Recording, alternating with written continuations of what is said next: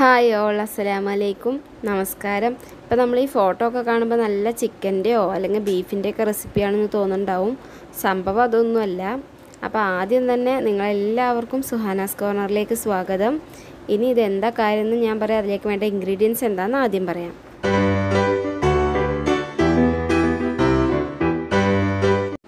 ഇപ്പോൾ ഇൻഗ്രീഡിയൻസ് ഒക്കെ എല്ലാവരും കണ്ടല്ലോ. ഇപ്പോൾ നമ്മൾ എങ്ങനെ ഉണ്ടാക്കണം നോക്കാം. ഒരു ബൗൾ സോയയാണ് എടുത്തിരിക്കുന്നത്. അത് ഇളം ചൂടുള്ള വെള്ളത്തിലേക്കാണ് നമ്മൾ ഇട്ട് കൊടുക്കുന്നത്. ഒരു 15 മിനിറ്റോളം നമുക്കൊന്ന് റെസ്റ്റ് ചെയ്യാൻ വെക്കാം. കാരണം അതൊന്ന് കുതിർന്ന് കിട്ടാൻ വേണ്ടിയിട്ടാണ്. ഇതിപ്പോൾ നമ്മൾ 15 മിനിറ്റ് ആയതിനു ശേഷം നന്നായി ഒന്ന് പിഴിഞ്ഞെടുക്കുകയാണ് വെള്ളത്തിൽ നിന്ന്. അത് 2, 3, 4 ഒക്കെ വട്ടം ചെയ്തെടുക്കുക. പിന്നെ എപ്പോഴും നമ്മൾ ചെയ്യുമ്പോൾ ശ്രദ്ധിക്കേണ്ടത് എന്താണെന്ന് വെച്ചിട്ടുണ്ടെങ്കിൽ കുറച്ചും കൂടിയും വട്ടമുള്ള പാത്രത്തിൽ കഴുകിയെടുക്കുക. അപ്പോൾ പെട്ടെന്ന് നമ്മൾ 4 വട്ടം ചെറിയ പാത്രത്തിൽ ചെയ്യണത് 2, 3 വട്ടം തന്നെ ചെയ്യുമ്പോഴത്തേക്കും ആ സ്മെല്ല് പോയി കിട്ടും. നമ്മൾ ആ സ്മെല്ല് വരുന്നതുകൊണ്ടാണ് പലപ്പോഴും ഈ സോയാബീൻ ഒഴിവാക്കി നിർത്തുന്നത്. പലർക്കും ആ മണം ഇഷ്ടമുണ്ടാവില്ല. അപ്പോൾ നമ്മളിങ്ങനെ നന്നായി കഴുകിയെടുത്താൽ ആ മണം ഒട്ടും ഉണ്ടാവില്ല എന്നുള്ളത് 100% ഉറപ്പായിട്ടുള്ള കാര്യമാണ്. എല്ലാവരും ഒന്ന് ട്രൈ ചെയ്ത് നോക്കണം.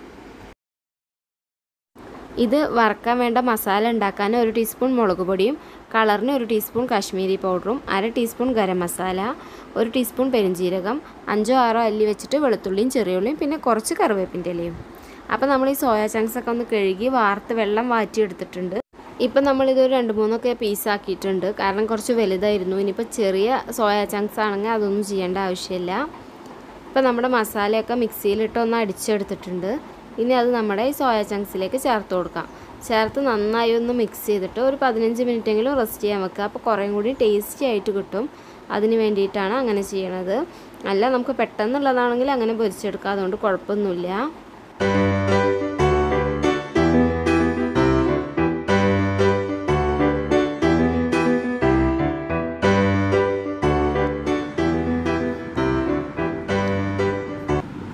ഇപ്പോൾ 15 മിനിറ്റ് കഴിഞ്ഞിട്ടുണ്ട്. ഇനി നമുക്കൊരു പാൻ വെച്ചിട്ട് അതിലേക്ക് ആവശ്യത്തിന് എണ്ണ ഒഴിച്ചു കൊടുക്കാം. ഞാനിപ്പോൾ ഇവിടെ സൺഫ്ലവർ ഓയിലാണ് ഒഴിച്ചു കൊടുക്കുന്നത്. നിങ്ങൾ ഏത് എണ്ണയിലാണോ വറുത്തെടുക്കുന്നതെന്ന് വെച്ചിട്ടുണ്ടെങ്കിൽ ആ എണ്ണ ഒഴിച്ചു കൊടുക്കുക. കുഞ്ഞുങ്ങൾക്ക് വേണ്ടി ഉണ്ടാക്കുമ്പോൾ നമ്മൾ സാധാരണ ഒഴിക്കുന്നതിനേക്കാളും ക്വാണ്ടിറ്റി കുറച്ച് കുറയ്ക്കുക. കാരണം ഈ സോയാബീൻ എന്ന് പറയുമ്പോൾ എണ്ണയായാലും വെള്ളമായാലും കുറച്ച് കൂടുതൽ അബ്സോർബ് ചെയ്യുന്നതാണ്. അതുകൊണ്ട് അതൊന്ന് ശ്രദ്ധിക്കുക. നമ്മുടെ കുട്ടികൾക്കൊക്കെ നോൺ വെജ് കഴിക്കാനാണ് ഇഷ്ടം. അപ്പോൾ അങ്ങനെയുള്ള കുട്ടികൾക്ക് ഉണ്ടാക്കി കൊടുക്കാൻ പറ്റുന്ന ഒരു സിമ്പിളായിട്ട് തന്നെ നമുക്ക് ഉണ്ടാക്കി കൊടുക്കാൻ പറ്റുന്ന ഒരു റെസിപ്പിയാണിത്. അതുകൊണ്ട് നമുക്ക് പെട്ടെന്ന് തയ്യാറാക്കിയെടുക്കാനും പറ്റും. ഇത് ഡെയിലി ഉണ്ടാക്കി കൊടുക്കരുത്. ആഴ്ചയിൽ ഒരു ദിവസമൊക്കെ ഉണ്ടാക്കി കൊടുക്കുക. അതാണ് നമ്മുടെ കുട്ടികളുടെ ഹെൽത്തിനും നല്ലത്.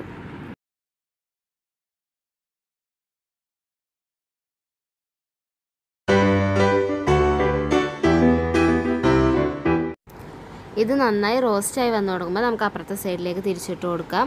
ഇത് നല്ല സ്വാദോടെ കഴിക്കാൻ പറ്റുന്ന ഒരു റെസിപ്പിയാണ്. ഇത് ഏകദേശം ഒരു ഗോൾഡൻ ബ്രൗൺ കളർ ആകുമ്പോൾ നമുക്ക് എടുക്കാം. ഇതിപ്പോൾ നമുക്കൊരു ടിഷ്യൂ പേപ്പറിലേക്ക് മാറ്റി വെക്കാം. അപ്പം നമ്മുടെ സോയേൻ്റെ ഡ്രൈ ഫ്രൈ റെഡി ആയിട്ടുണ്ട്. എല്ലാവരും ഒന്ന് ട്രൈ ചെയ്ത് നോക്കണം. സിമ്പിളാണ്, എല്ലാവർക്കും ചെയ്യാൻ പറ്റുന്ന ഒരു കാര്യമാണ്. നിങ്ങൾക്ക് ഈ വീഡിയോ ഇഷ്ടപ്പെട്ടാൽ ലൈക്ക് ചെയ്യാനും കൂടുതൽ വീഡിയോസിനായി ഈ ചാനലൊന്ന് സബ്സ്ക്രൈബ് ചെയ്ത് തന്നെ സപ്പോർട്ട് ചെയ്യാനും മറക്കരുതേ.